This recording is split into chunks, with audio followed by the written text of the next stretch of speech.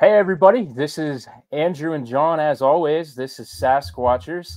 Tonight we have an awesome guest lined up that we're going to introduce to you after the intro.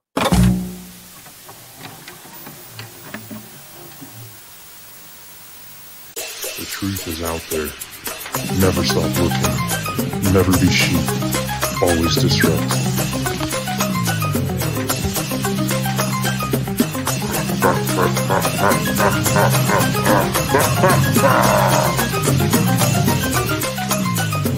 We are the ungovernable. We are the truth seekers. We are Sasquatchers.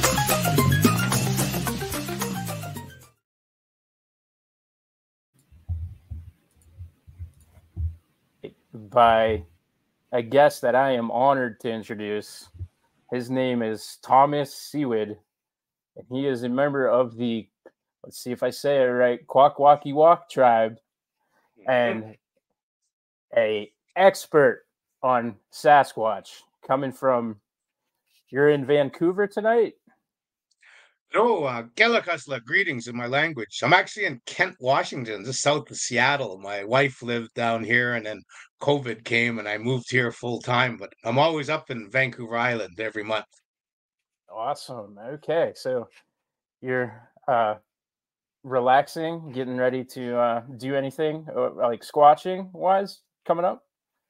Oh yeah, in the 21st of September, December, because bah humbug, I hate Christmas. I used to go watch logging camps during the December, January season up in British Columbia throughout the 90s and early 2000s and sports fishing camps. I go watch them just to get away from Christmas. And if I wasn't doing that, I was commercial fishing offshore. So this year we're going to go to Forks, Washington, where SasquatchLegend.com has their Sasquatch store. And it's, I did the murals outside.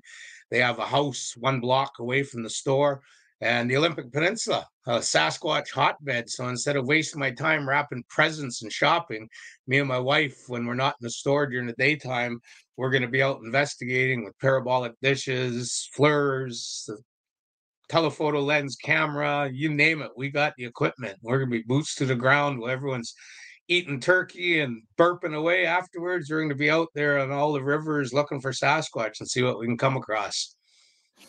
I think that sounds a lot more fun than most of my Christmas traditions tend to be. I would I mean, I would join you you for could take the sure. turkey out with you. You can Yeah, have no, both it'll be a both lot of fun. worlds.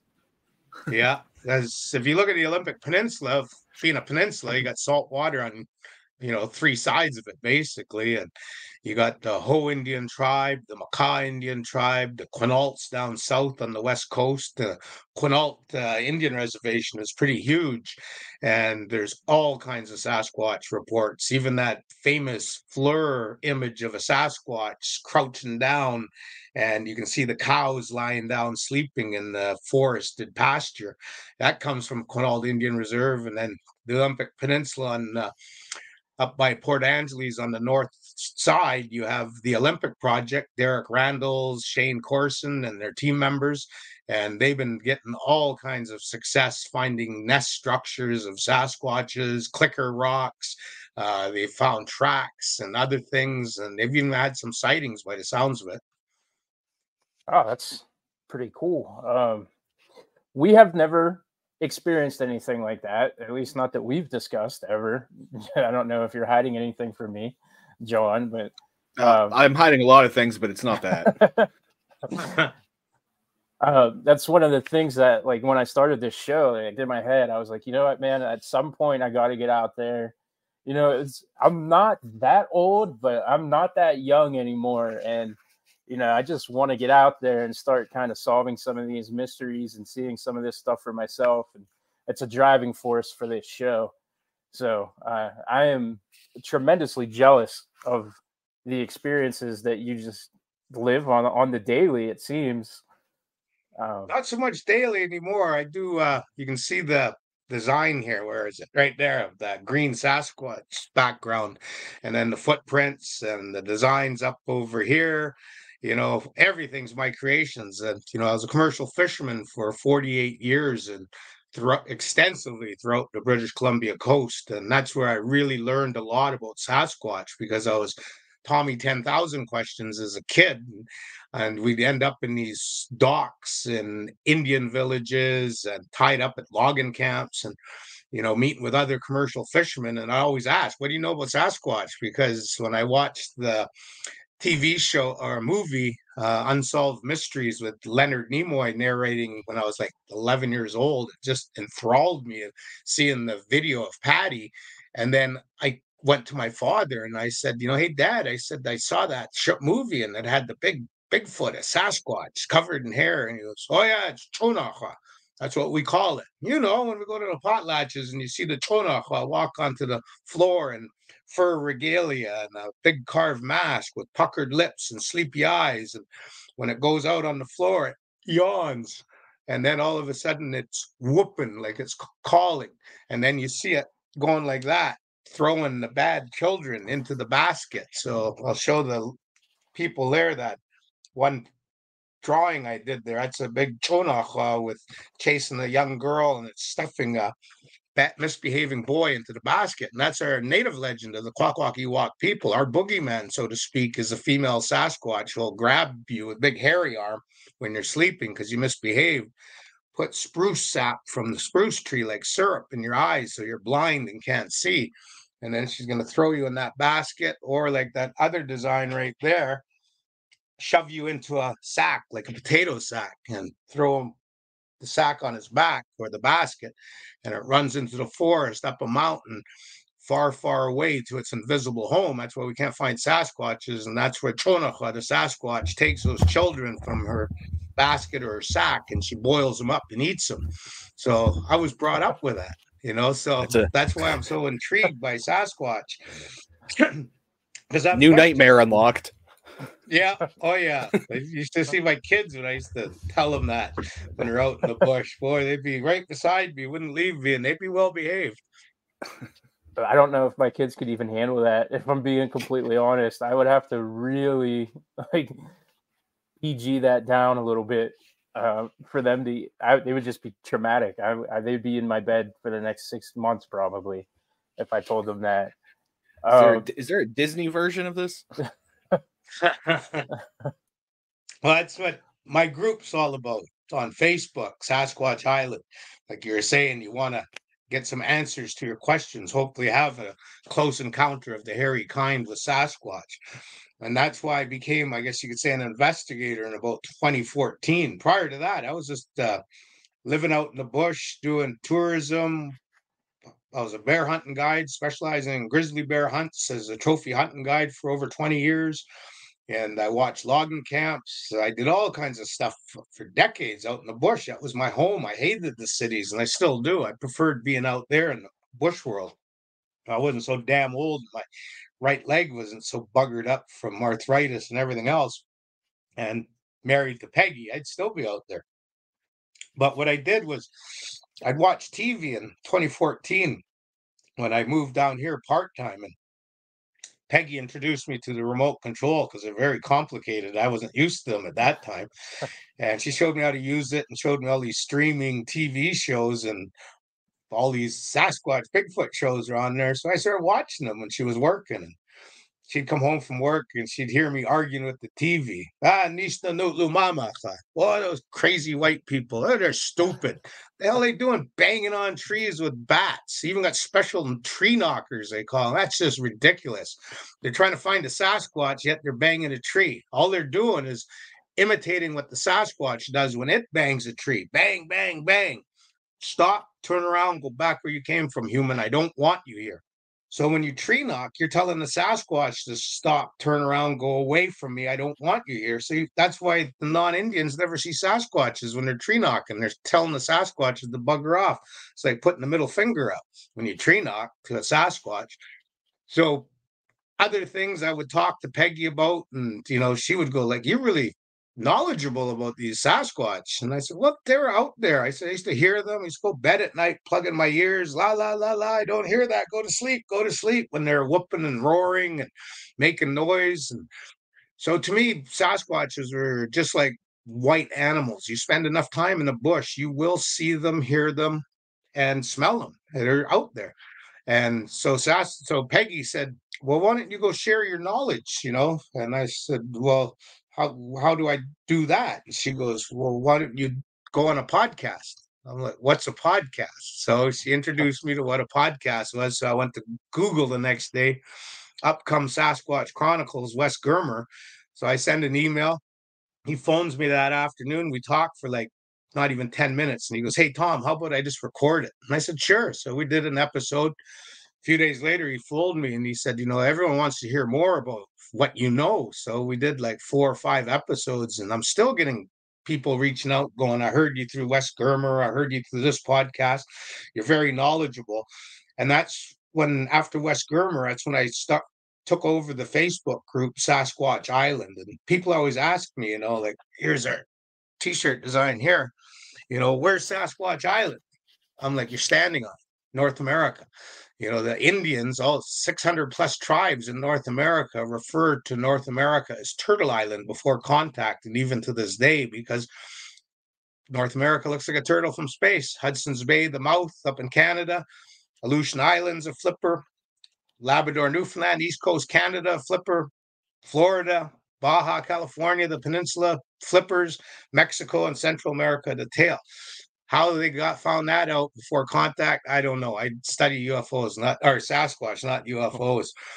So Sasquatch Island, I took it over because I had a button that said this group needs an administrator. I didn't even know what an administrator was, so I clicked it. And next thing you know, I took over a group. I think it had 54 members. We have over 14,000 in building right now. And Sasquatch Island Facebook group, everyone goes, Tom, well, now that I know that North America is Sasquatch Island, you're so knowledgeable, why don't you write a book? I'm like, I have. It's called The Posts that I put on Sasquatch Island. Very rarely will I allow someone to post something on Sasquatch Island. It's all the go-to Facebook group so that you can go there, go to the bathroom, grab a beverage, sit down, start scrolling away, and go right back to the beginning. And I guarantee you, after you've read every post and listened to every video on Sasquatch Island, you will be a really good investigator of Sasquatch. You will know the tricks that I know to play bush chess so that the Sasquatch and you are using the wind to your advantage to try to outfox the Sasquatch so that you can do like I've done and all of a sudden look from behind something and there's the back shoulder of a Sasquatch looking for you, and yet he's got his back to you. That's bush chess. And you got to remember, Sasquatch has forgotten more about the bush and stealth and breaking silhouette and camouflaging themselves than we'll ever know. But because I lived out in the bush for decades, and at one point in the early 1990s, I had a letter from IRS Canada said I owed over $70,000 because of a corrupt, accountant back in the day when I was commercial fishing big time with big money. Girlfriend did something that with my best friend that, I just I don't want to be here no more. This world with roads and electricity is just, I'm a square peg trying to fit in a round hole. I don't fit. So I went where I was comfortable, being a commercial fisherman, hunter, Indian food harvester, going out to the bush islands of my traditional territories. That's what I did. And I went to bush and I built an empire of eco-cultural tourism. I would watch logging camps, like I said, and I would harvest red cedar trees for shake and shingle roofing products out in the bush and use helicopters to fly them out of the bush down to these big, massive barges that would be towed to the city, sell our wood, and we'd make our money. So the bush to me was my world. And of course, out there, every now and then you'd look over and, yo, Wixas Chonacha, Uidas Le Chonacha. Hello, I don't know who you are, Sasquatch. What are you up to? And you'd hear, and they just move away. Because the one thing about Sasquatch is you respect them and they will respect you. This picture right here of that tree peak in Sasquatch, if you look close at it, the pupils have a reflection of my wife with a ponytail and a backpack and a walking stick. And the Sasquatch is looking at her. And what a Sasquatch will do is grab a branch and look at you.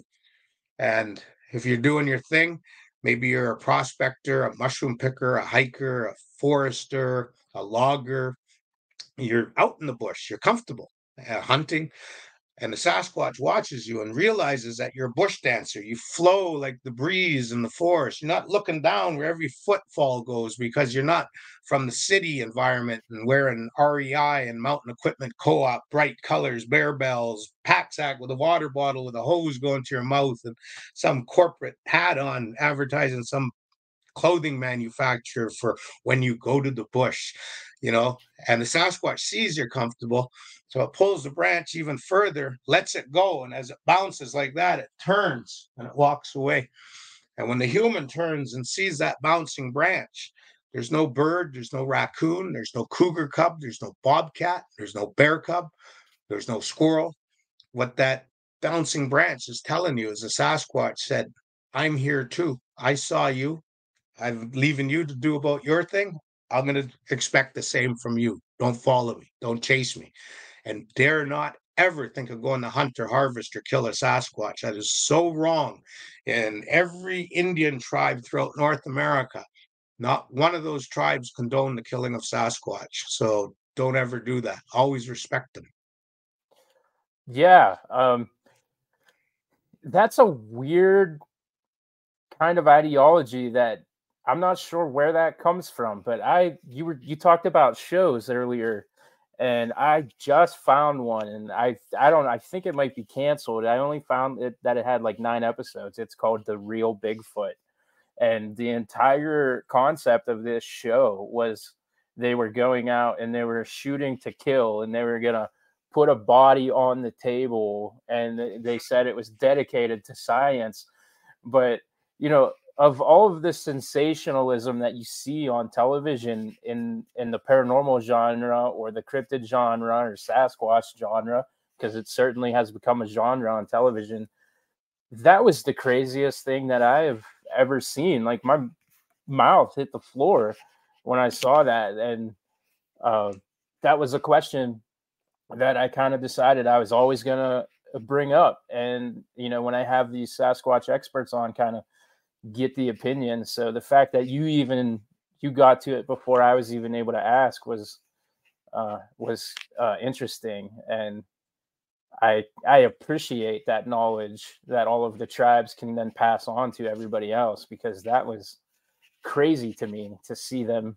It's like 9 episodes of a TV show, and they have dedicated snipers, and obviously that the show came and went, and there's never a body on the table either. So, I mean, take it for the grain of salt that it was. Yeah, and I think the networks are dummying up as well. Like, I think they're just getting a lot of negative communication coming to them, whether it be emails or regular snail mail letters. But the public opinion is no kill. And, in this day and age when we're protecting everything, and then I'm not pro-environmentalist. Personally, I actually think environmentalists are the worst invasive species to us Indians in North America, because they shut down so many industries and careers for our people, and, ways to generate revenue, fish farming, logging, mining, grizzly bear hunting. I used to make $60,000 plus a year being a grizzly bear hunting guide, but the environmentalists in British Columbia forced the government to shut it down without any science base.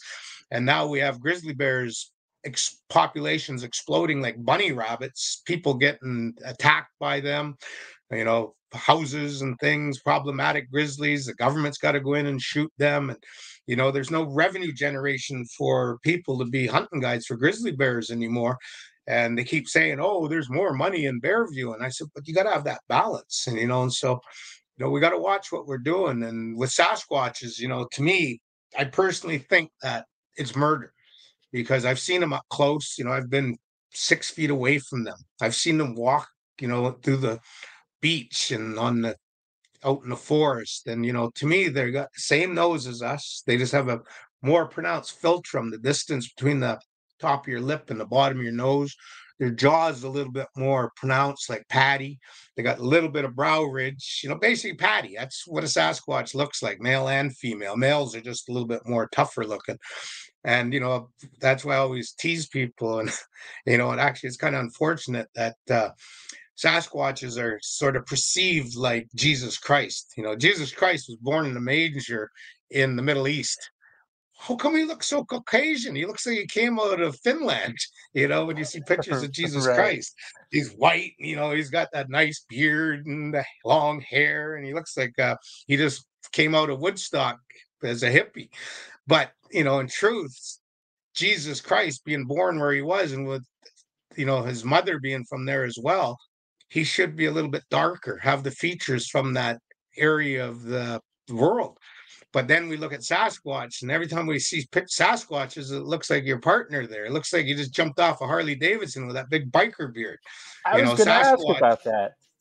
Sasquatch is in the Pacific Northwest and on the Omaha Indian Reserve, because I seen a big male there with its pregnant female under 100 yards with a Fleur Mono Scout, the Mono Fleur unit. And we've had a good 2-minute sighting with that 2 Sasquatches. And that's right away I looked and I noticed that the face was like me trying to grow a beard. It wouldn't even be like yours. It would be all, actually, I got pictures of it. It's pathetic because I'm a thoroughbred Indian. I have very little body hair under my arms. I got nothing on my chest. That's the way Indians are. And that's what a Sasquatch is. They look just like that, except their entire body's hairy, but their face has got that Indian feature, really broken up, stubbly, just like Patty. So, that's why I tell people, like especially some of the chainsaw carvers that I talk with is, I'm educating people that Sasquatches don't look like they jumped off a Harley Davidson. So you might want to not go down that Jesus path and start perceiving that they got these big biker beards, because people that, like me, that know what a Sasquatch looks like, when I go buy Sasquatch art, and I've bought quite a bit from other artists, if they have a biker beard, I just walk away. Doesn't look like a Sasquatch. Yeah, a So, lot of the artists got to be careful of that. a lot of those carvings and stuff really adopted that. And I had saw your post on the Sasquatch Island face group about that, and I wanted to ask you about that, because I'm not sure when that happened, because it kind of went from, and here's the, like, even the allegory you just made to Jesus is, it seems to me, over, I don't, maybe the last just couple of years, Sasquatch in a way has kind of become the new Jesus fish, so to speak. Like, you went like everywhere in the 90s and there was a Jesus fish on a car, and now every other car I see, you got, something Sasquatch related, or a silhouette sticker or something to that effect. So, the art for Sasquatch is everywhere at this point. It's really overpopulated, at least over here in my area, where that didn't exist before. So I don't know if, our coast is finally catching on to the west side of Sasquatch culture or something. And for me, it's all about Patty. And I had a surprise birthday party the other day. My wife threw it for me, and I couldn't even get through a surprise birthday party without arguing with my cousin about the Patterson-Gimlin film. And, I got my cousin sitting there who drove an hour and a half to come hang out with me. And he just talks about how, like, nah, man, that's not real. And I'm like, no, we're going to fight now, because to me, and I was going to bring it up to you, I think, like, the Patterson-Gimlin film is, to this day, such an incredible piece of evidence that we have. You referenced it, so I assume, like, do you adhere to that video, that it's real, or do you think it's a clever, like a good hoax? I think it's the real deal. Number one, you got to look at it from my perspective. I lived like a Sasquatch for decades. So looking at it from a Sasquatch's perspective, Patty's in a creek. She's doing something, drinking, eating, maybe washing a wound, and the creek's burbling and making its noise so she can't hear. The windage, the horse spooked. So it means the Sasquatch was upwind. The horse smelled Patty, and that's why it did its thing. And Patterson or Gimlin, whoever was with the camera, it's all jiggly, Patterson. And then the Sasquatch looks up, boom, boom, boom, looks over her shoulder for famous 352 frame, turns and goes straight for the bush line. So right there, the evidence to me, if you're going to hoax it, that's not a hoax. That they spooked the Sasquatch. And then when you're like me, who's seen Sasquatches, that's the real deal. Remember this: sparse hair, pronounced philtrum, blocky jaw, A little bit of brow ridge, the longer arms, the way it's walking and loping and going like that. And then, then it can be contested about that guy that when he was alive came out and said, I was the guy in the costume. Here's my gait and so forth. He probably got burned by Roger Patterson and felt that he needed to make some money and be on the stage and get some spotlight time. So he looks at the Patty frame, duplicates the walk, comes out with his BS story. And that's what you got to really watch for. Is I always tell people to, when you're Sasquatch investigate the people, especially on your encounters. So when you look at, I won't say his name for defamation of character and so forth, but the guy out of Alberta that had the Muppets he's famous for and the blackface one. And come on, every time I hear that guy, my leg hurts, he's pulling it so much. That's just bunk and BS. And, you got to look at the individual that claims they have the perfect video and audio and things like that. Bunk and BS. Someone's got a video and it's a Sasquatch in the snow.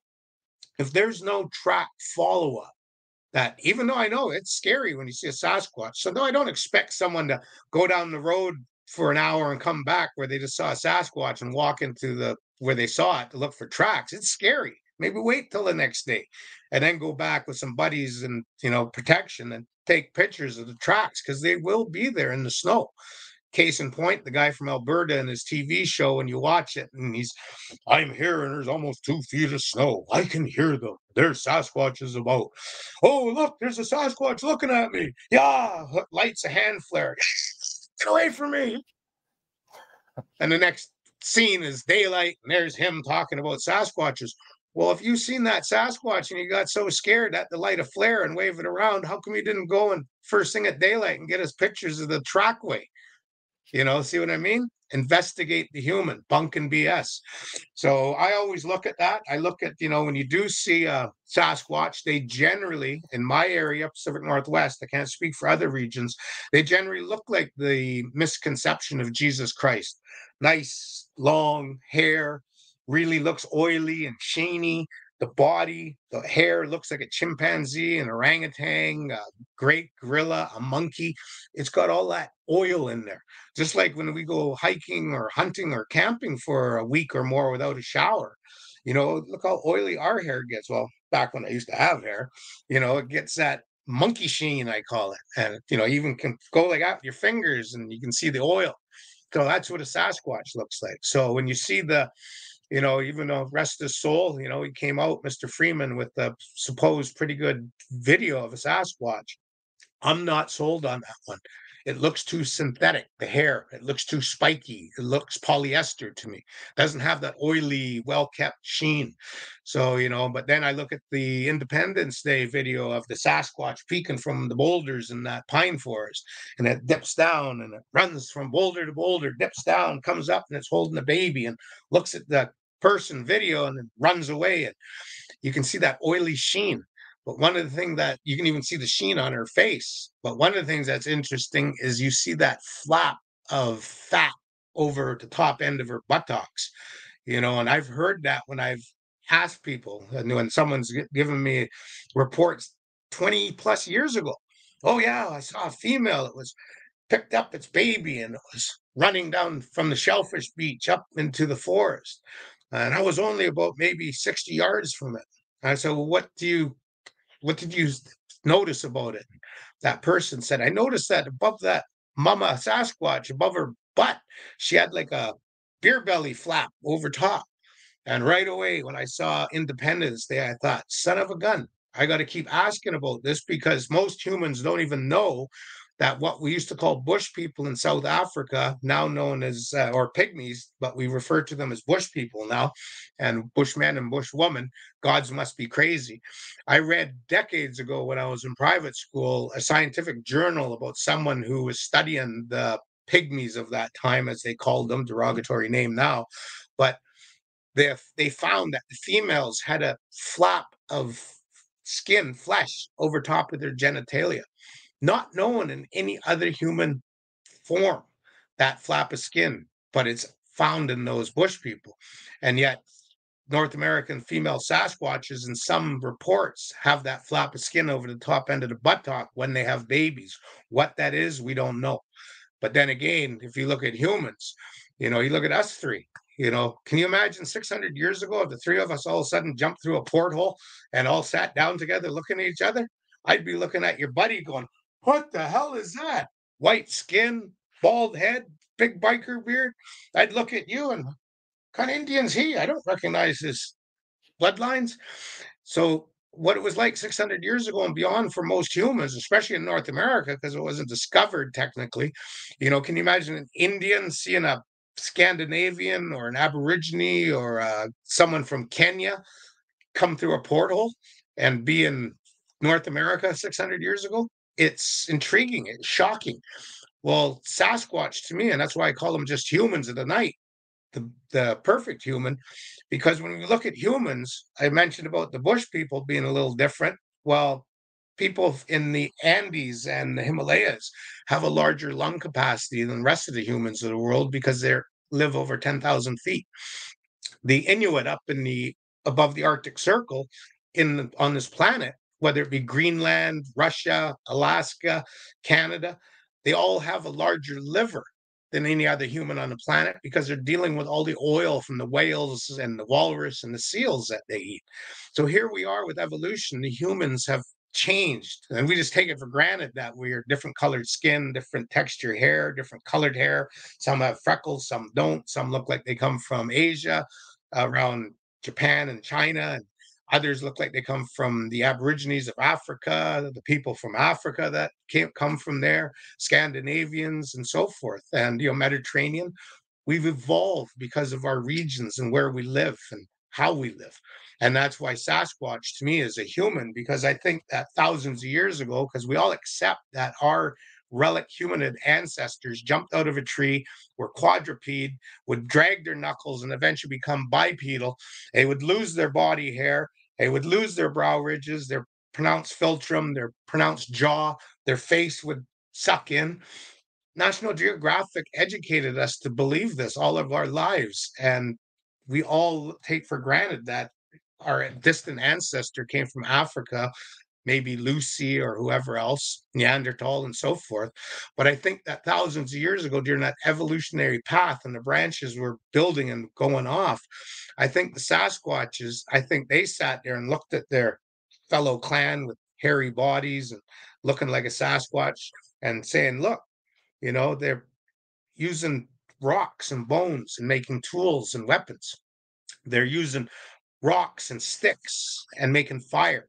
And because they have fire, they're getting wimpy, and now they got to have clothing because they have the tools to make the clothing and hides and sew them together. And then now they're expanding our religion, our governance, our social structure. We have materialism.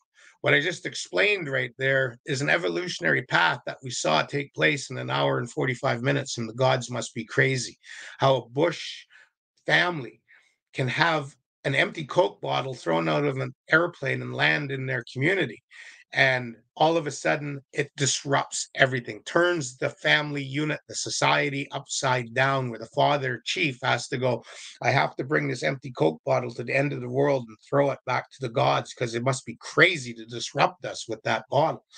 So Gods Must Be Crazy is a show that every Sasquatch investigator must watch, the first one from the 80s, because it really explains to us why the Sasquatches have laws, very strict laws. They don't, in most cases, use the knives that are left out on our backyards and our cleaning tables. As I'm an Indian, we have cleaning tables in our backyards for fish and animals and so forth. They don't take our knives. Our axes, whether they're Indian or not, that's sitting in a big round of wood where we split our firewood, isn't stolen by Sasquatches. Why is that? Well, they have laws, very strict laws. They're not allowed to touch our stuff. They don't have fire. And then we look at us as a people. And right now we sit, a lot of us are concerned that, Putin and Biden and Rocket Man in North Korea, the Israelis, the British, the French, the Pakistanis, the East Indians, we as a species are the dumbest critter on this planet. And yet all the countries I named, their leaders are sitting there with fingers over buttons, ready to launch nuclear missiles if need be and eradicate us.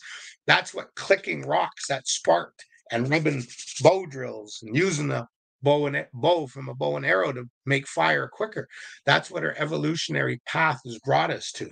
Whereas Sasquatch, when you think about it and you investigate Sasquatch reports, as I do, you don't hear of warfare, clan to clan. We know of mass vocalization, like grizzly bears when they come together in mating season. I've seen 3, 4 grizzly bears sitting there with a female and ready to get in heat, and they're all pawing away and acting all, I'm tougher than you. And pretty soon, 2 of the bears will leave because they're smaller and they got out intimidated. They're just like, I don't want to go fight that big boy. I can get my ass whooped. Well, the other big boy, he's like, I'm going to try him. Next thing you know, he goes in, there's a big grizzly bear fight. I'm in awe watching it. And the weaker one gets his ass whooped, and the big boy gets to mate the female in heat. So that vocalizing posturing. Well, let's think about the Sasquatch YouTube video of a couple towing a pontoon boat behind their truck. And I think it's California or Oregon, and the transmission goes out. So they're sitting in the pontoon boat, must be warm, it's nighttime, and they have a video camera that has low light capabilities, and they have 2 dogs, and you can hear all of the Sasquatch vocalization. What that was probably a rendezvous. Clans and families of Sasquatches came together, and just like commercial fishermen, when they show up in a bar, be it Alaska or some other port, what do? Hey, Bob, how you doing? Someone stands up. Beep you, Tommy. I remember when you did this. I'm not here to fight. I'm here to shoot pool and drink beer. Come on, keep quiet. Water under the bridge. That vocalizing posturing. That's what those Sasquatches were doing, because they, number one, they can't go fighting each other because injury is caused, infection sets in. Next thing you know, it weakens their tribe and kills the individual. So like grizzly bears, instead of just 4 of them coming out and fighting over that female, they'll vocalize and posture to see who's tougher and stronger and louder. And that's what those Sasquatchers are doing on that one. And then there's probably a half dozen others I can remember listening to of mass grouping of Sasquatches vocalizing, seeing who's the tougher clan, who's louder, who's looks stronger. Then they sit down to do their get together. Why ever, we don't know. But just like the Indians of North America, we had to have potlatch and powwow, and we still do. The newcomers to North America, Sasquatch Island, the Bushmen, prospectors, fur trappers, explorers, they had rendezvous, and they still have rendezvous where everyone shows up. And what happens in the tents and longhouses, big houses, teepees, tule huts, and the list goes on when that mass tribe gathering takes place? Everyone's young people out there bumping uglies, man, getting it on, because that's nature's code. You got to strengthen the species by spreading the seed and bringing others from non-family, non-close genetic ties. So that's where Sasquatch rendezvous happen, just like other rendezvous, powwows, potlatches, rodeos. I've been to a rodeo. I've seen people, cowboys bumping ugly in a pickup truck. Is there any type of like discernible differences between Sasquatch tribe A and Sasquatch tribe B, or is it just kind of generally like everybody kind of has that same patty appearance, or do any maybe take on any type of garb or masking, or like, for instance, you had mentioned that you kind of grew up with that boogeyman conversation with your kids, that it would come in and have a sack, or that it carried to take the kids. So is there any kind of discernible differences? I can only speak for the Pacific Northwest, where I've seen Sasquatches, which is British Columbia, and then I've seen one in Omaha Indian Reserve in Nebraska. So speaking on those ones, they all look alike, what I've seen. But I, like any other investigator enthusiast, I've, explore and still do the internet. And you see, the skunk ape, the famous picture that someone took with a flash of a skunk ape, biker beard. really had like an orangutan look about it. The Naga or Nagani from the Northwest Territories. This one, I believe, was from northern Saskatchewan, Canada. It's when we started having flip phones back in the day and had video. So it's low quality, it's blurry, but that Sasquatch is really tall. Like it's like a 9 or 10 footer, but the look of it is different than the Pacific Northwest Sasquatch I found. I heard a lot of stories when I was living up in the Northwest Territories in 2015, 2016 about Naga, their Sasquatch. Seems to be very big, 9, 10 footers, very aggressive. I met a man who was native Indian up from up there, and he lifted up his pant leg and showed me the scars from where a Naga had scraped his flesh, digging big gouges from their nails, as because him and his two brothers were out muskox hunting in the winter, and they spooked going through a crack in rocks, because it's really rocky up there and spruce forest. But anyway, they were going through this open area where this crack was, and it was really windy, and they spooked a group of Naga all hunkered down, and they chased the humans, and as they were trying to go up this rocky outcropping, he was in the tail end, and that Naga grabbed his leg, and his two brothers and the other hunter were pulling him, and that's Sasquatch Naga tore his leg up. So, that was pretty neat. But when I asked him what did it look like and so forth, it really looked like the northern Saskatchewan flip phone video of a Sasquatch. It didn't fit the picture of him telling me what it looked like, didn't fit the Pacific Northwest profile of a Sasquatch. But then when I investigate and study the Sasquatches in my area, I find that based upon the sighting reports, the one-eyed one, the cinnamon-colored clan, the black ones, the brown ones, it seems their clan territories correlate to my Kwakwaka'wakw tribal territories. The Kwakwaka'wakw Nation is made up of 16 recognized tribes. I belong to the Mamliacha, the Numgis, or the Mamliacha and the Kwiakwasudunuk, and I used to be a Numgis tribe member, but we're all Kwakwaka'wakw. But out of that, we know with geological prominent features like points or rivers or islands or mountains, we know where the geographical boundaries are. And then we back it up, our ancestors, with pictographs or petroglyphs, rock carvings and paintings. So we know where our tribal boundaries are.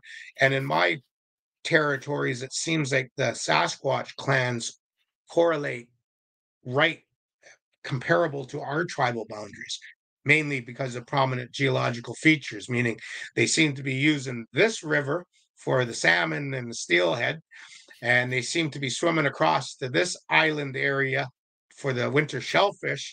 They seem to be seen in this area in March and April when the herring come in to spawn in the shallows. And I mean shallows, like that deep of water. It's a solid herring. You can bend down and pick up a 5-gallon bucket in 20 minutes. So a Sasquatch can fill their belly with 20, 30 pounds of herring, no problem whatsoever during the herring spawn.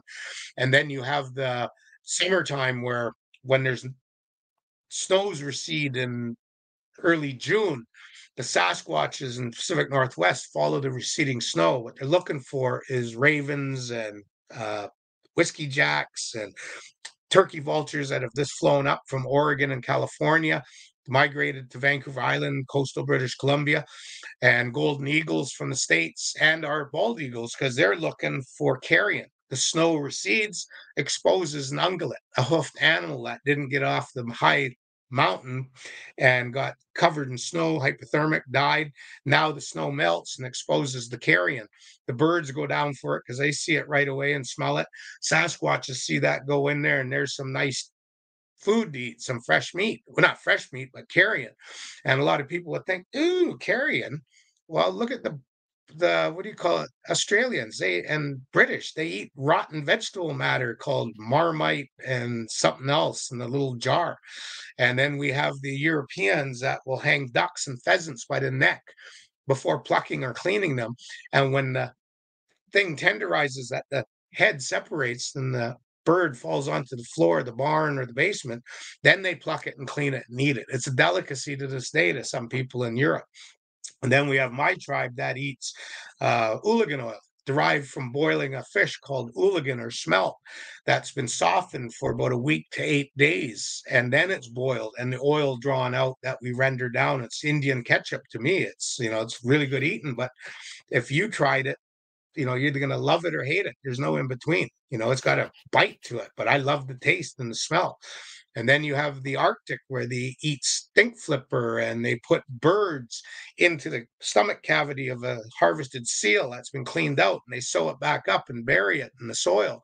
And then when it softens up and ferments, then they eat it. So every human species, even Lewis and Clark document about the one Indian tribe, when the spring thaw came, the buffalo jump where the bloated carcasses of these buffalo were exposed.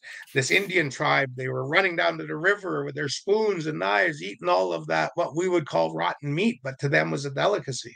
So in my studies, and I'm the only Sasquatch investigator to date that's put the 2 and 2s together and done the investigating to know that in my area, those receding snows expose carrion, which we would call carrion, but the Sasquatches seem to be homing in on it.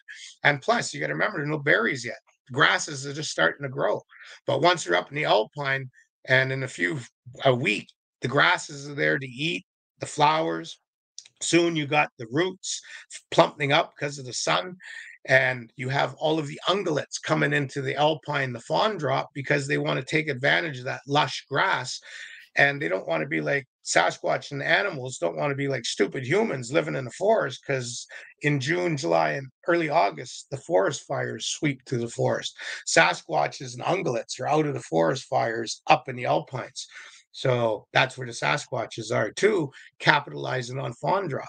So now I'm seeing your guys' body ticks and I'm reading it. You guys are sitting there going, holy schmuck, that Indian knows a lot of stuff about Sasquatches. Yes, I lived like one for decades.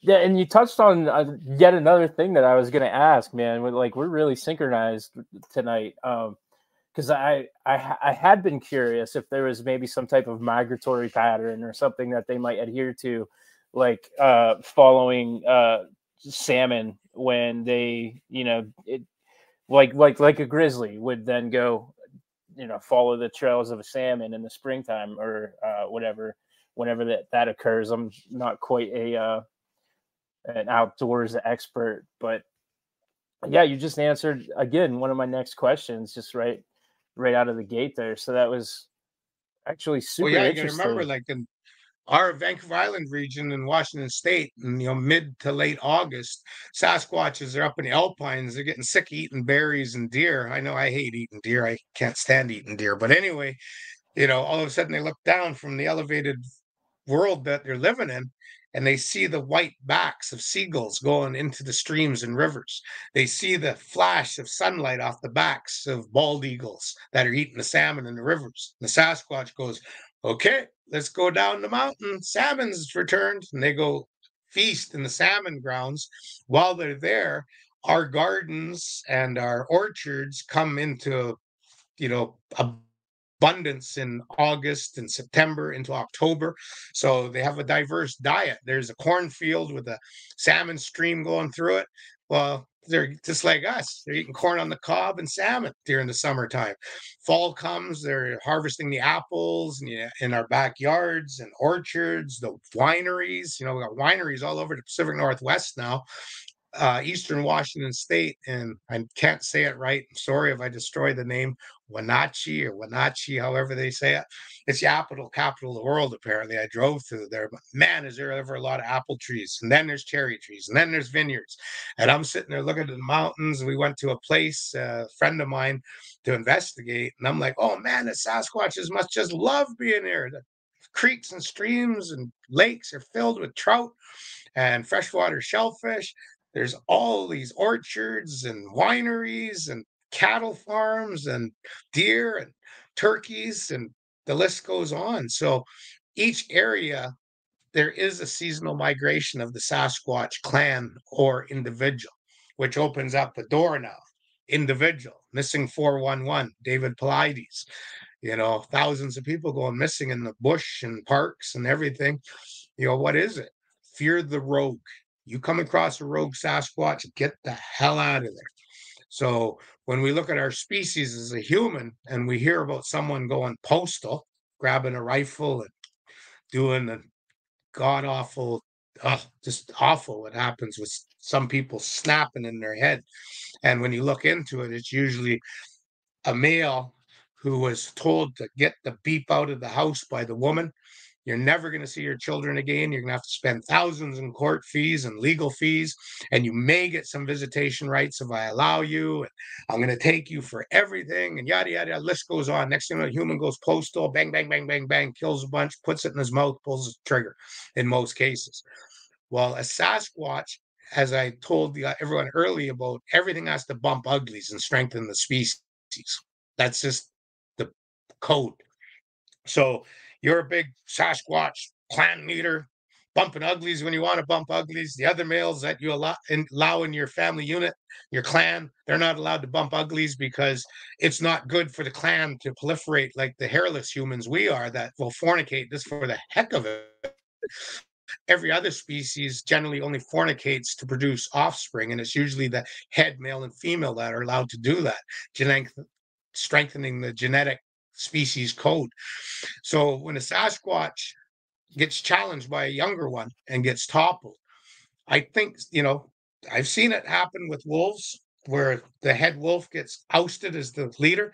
He has a choice to stay at the fringes of the pack. He's no longer part of the social structure. He's way down now in the basement and beyond. He's lower than a slave.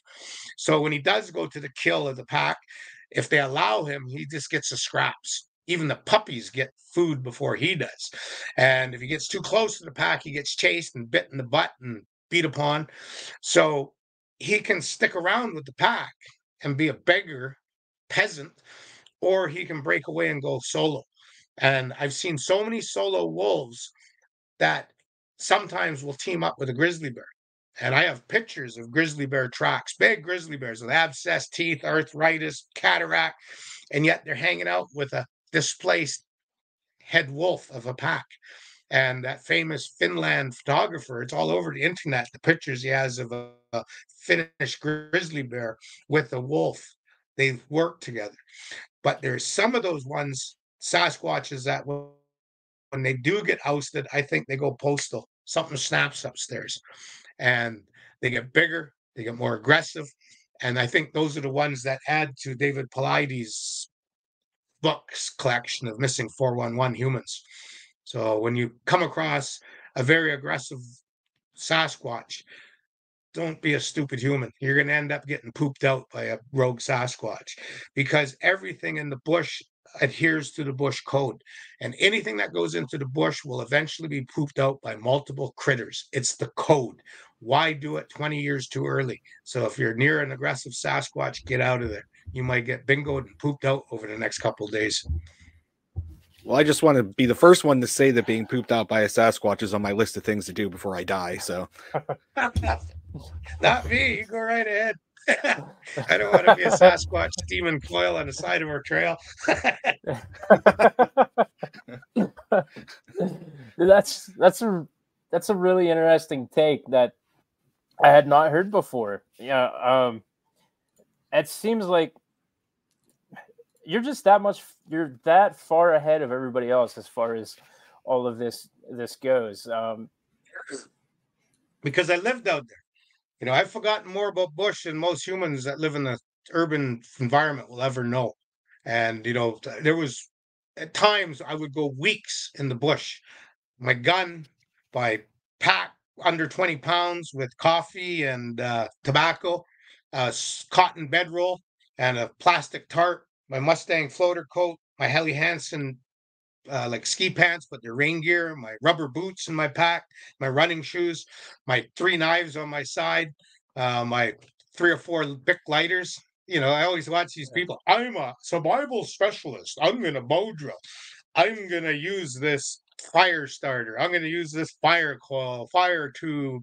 I'm going to click rocks together. I'm like, you dumb people. Use a Bic lighter, man. Bic lighter lasts you 3 months in the bush. One of them. Bring 3, you're good for a year.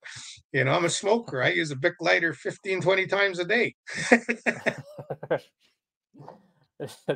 Yeah, and that's the thing. Like, so many people are coming at this from that want to look cool on TV kind of aspect, and even at least on this side, the boots on the ground people are still not, as knowledgeable and still don't go out and live in the bush like you've spent like most of your life doing. So I think, man, just the even into the 50 minutes that you've been chatting with us, I am so much more prepared if I ever come across something like that. And I'm so much more prepared for when Sasquatchers goes out and does our thing on June 1st. And I didn't even consider that there might be a rogue Sasquatch. If I'm going to be completely honest, from where I'm sitting, I often even wondered if there was any violence at all from the Sasquatch to humans, because at least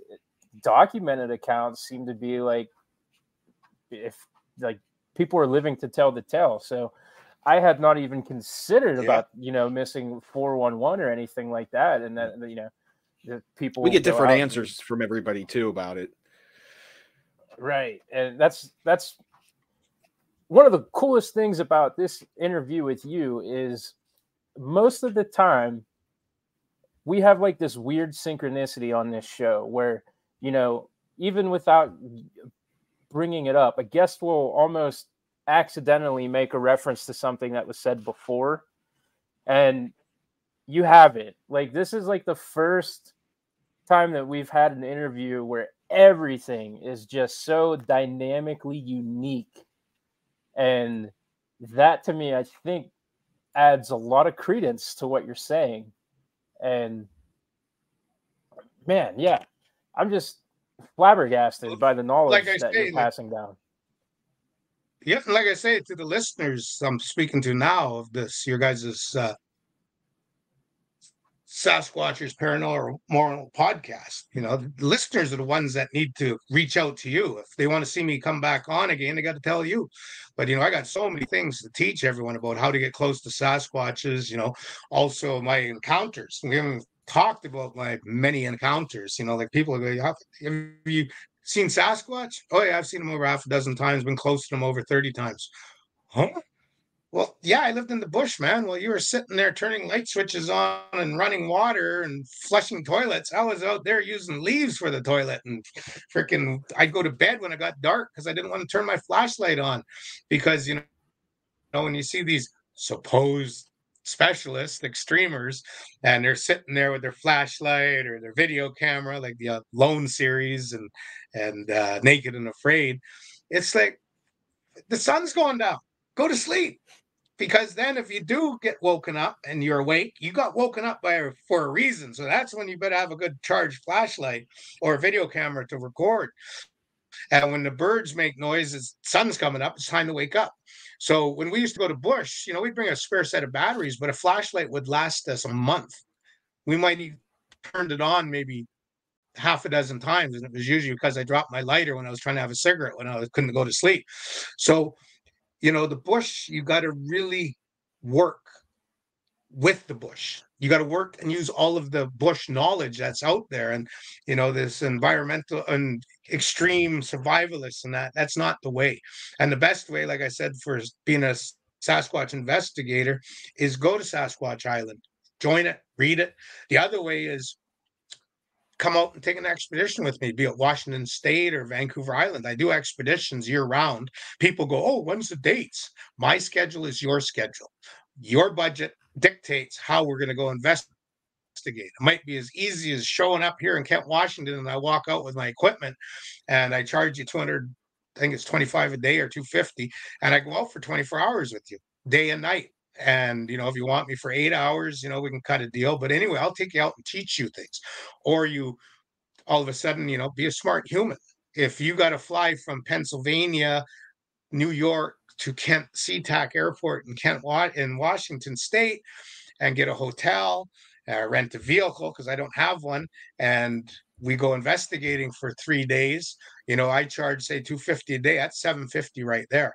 And then your hotel at $300 a day. That's another $900 plus food. That's over another $1,200 to $1,500. Be smarter. Charter an Indian Sasquatch guide. Buy me a ticket. Wife drops me off at SeaTac. I fly to wherever you are, boots on the ground in your backyard and your turf. And however long you want me there, you got to fly me back. Don't make me hitchhike. But anyway, I will teach you. And we will probably more than likely find evidence, if not hear, smell, or hopefully have the close encounter of the hairy kind with the Sasquatch. Because they're got a sloping forehead. They're easy to find. You just got to know how to do the tricks. That's why I laugh at all these TV shows, tree knocking, and got their little Sasquatch good luck charm hanging off their camo backpack. Number one, don't ever wear camo if you want to see a Sasquatch. I do. Sasquatch Island, we got our, our logos and everything, and SasquatchLegend.com patches on our camo shirts and vests and jackets. But it's to look cool. I'm a human. I want to look cool when I go into those conferences. I'm trying to piss higher up the fence post than those other researchers. Because number one, if someone says they're a Sasquatch researcher, they're so full of caca, their eyes should be brown because they're BSing you. There is no Sasquatch researcher until someone comes out with a Diane Fossey, Jane Goodall interaction with a Sasquatch or a Sasquatch clan family unit. So there is no Sasquatch researchers, and anyone who calls himself is suffering from small penis syndrome and trying to act like they're really big. They're not going to piss up high as the fence post as I can, because I've lived it like a Sasquatch. And that's what I'm here to do, is to teach people. And that's why I do the podcast, to get the word out. How come no one's coming to Washington State or Vancouver Island? We do book trips. And, I'll be in Forks, Washington from December 21st to the 29th. Someone's like me, bah humbug, doesn't want to sit around and do the BS family stuff with Christmas. Come to Kent, take an expedition with me. And, or even just come hang out with me and sit in the store while I'm doing my painting of my different things. Like I do things like this. I got 1,000 wood bowls that I put West Coast Sasquatch on. There's my native footprints. But I'll be in Kent, Washington, and SasquatchLegend.com with 6 bowls. I'll be painting away all day long. Someone will come in, buy a t-shirt, might get me to autograph something, or just sit there at the picnic table while I'm painting and chatter like 2 Sasquatches. Have fun. And they got a coffee shop and donuts and everything. So come on to Forks, Washington. Come out here and let's go investigating. You know what? I might have to do that. I might have to go ahead and tell the wife not to expect me at Christmas because Don't even tell. Just go. Yeah, just go. Yeah. Yeah, I'm joking. When she hears that, she'll be mad at me. Rogue. Yeah, you're gonna end up as Sasquatch poop. Yeah. No. So obviously you had given the link to your website, and you have the Facebook group, Sasquatch Island. Are there any other links that you want to share, or anything that you want to promote here in the last minute of the show? Well, the YouTube channel, Sasquatch Island. It's I was out commercial fishing for a lifetime, but in the last few years before I retired, I was, videotaping places in the British Columbia coast where Sasquatch has been seen, some unique terrain. I got some other posts on there, and definitely, email me. Names on the board there, Thomas Sewid, but tom.sewid@gmail.com, or go to my website, sasquatchisland.com, the link through the email. Send me an email. If you got questions, I'm happy to answer them. No offense, but white man's magic, Facebook Messenger, the modern day smoke signal. Thomas Sewid is my Facebook handle. A lot of people will join Sasquatch. Don't join Thomas Sewid because I'm just about maxed out.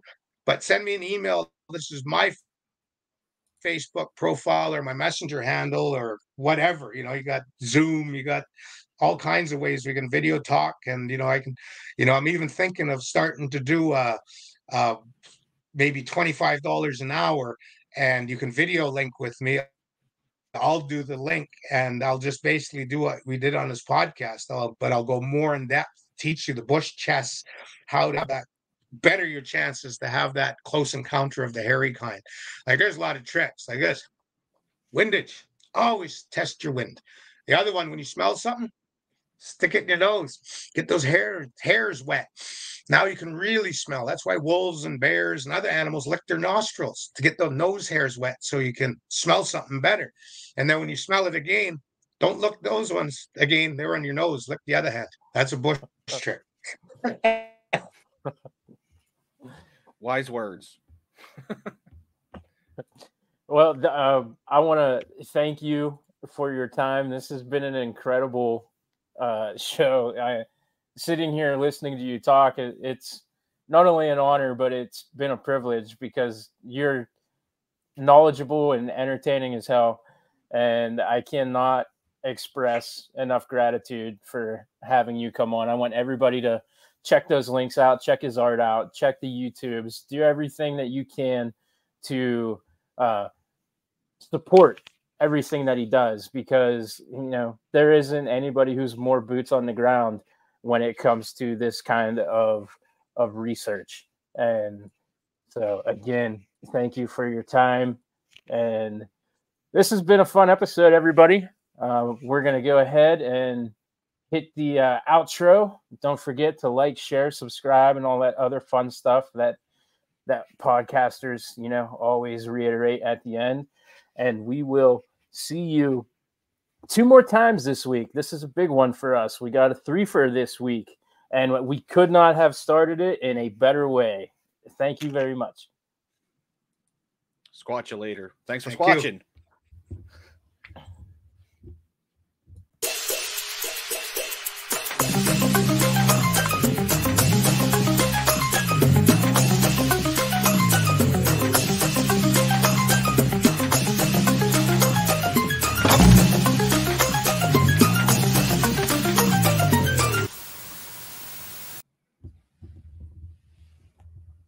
Thanks for squatching.